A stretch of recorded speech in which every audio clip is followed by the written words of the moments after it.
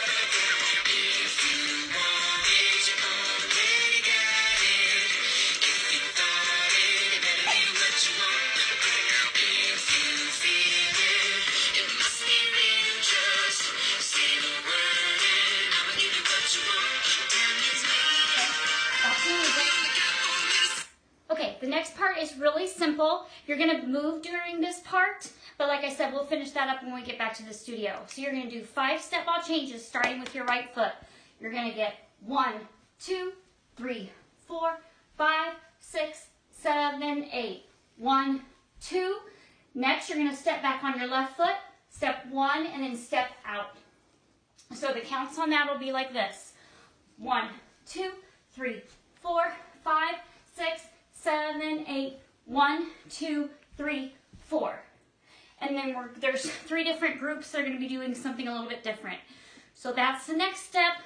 Practice that. Practice your turns. Point your toes. Remember, I love you very much and I miss you all. Stay healthy. Sanitize. And I'll talk to you soon. See you later.